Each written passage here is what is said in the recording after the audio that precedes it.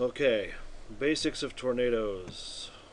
Um, so this is how we start. I got a couple of rigid bodies in here. I'm gonna make another one by bringing in an asset that has, or a mesh that has collision. So I can right click, say convert to K actor.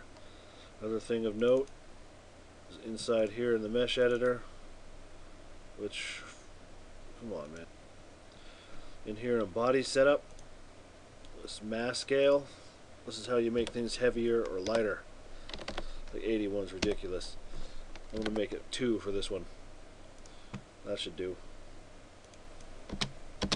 Our happy new rigid body.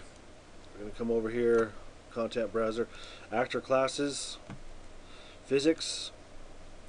And for now we're going to use RB, cylindrical force actor. Stands for rigid body. It affects rigid bodies. So we're going to slip that in there, and we're going to hit F4 and do some of the settings here. Slip it up a little bit. You see how it's cylindrical shape? That's basically the edge of the tornado. I want it to be a little bit bigger, so I'm going to make it, I don't know, 420. I'm going to make it taller. Ooh, yeah, that's right. The rigid body one has top and bottom. Make that one then. Make the height 666. Now the radial strength. This makes things, if you hit minus, that will suck things into it. Rotation, that one's pretty obvious. And so is lift. You'll have to play with these numbers yourselves to get it figured out with all your... But anyway, force active, that's the last important thing.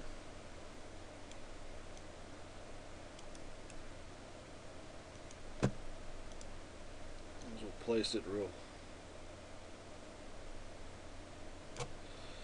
Okay.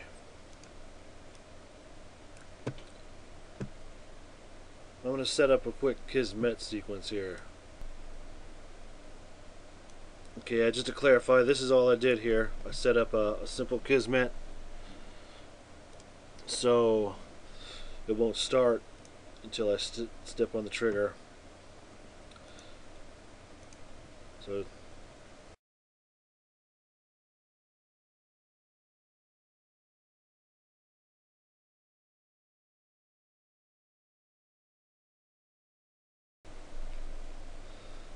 yeah, that wasn't very impressive at all, was it?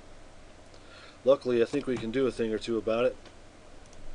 Start making a bunch more of these and adjust some of the figures. I'm going to do that. Pause the video for a second. Okay, I copied a few meshes. I changed a couple settings, and I scooched the start back a little bit.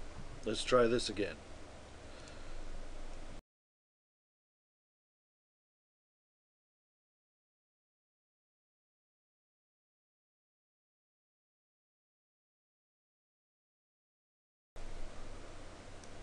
Okay, I adjusted the settings again.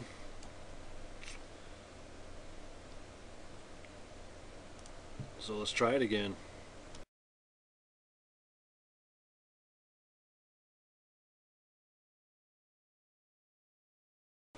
Okay, I've added a bunch more assets. I changed the settings, made it taller, made the top radius larger, fine-tuned that a little bit.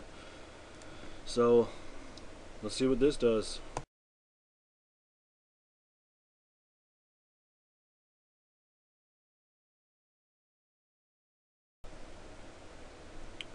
Change settings again. One more run.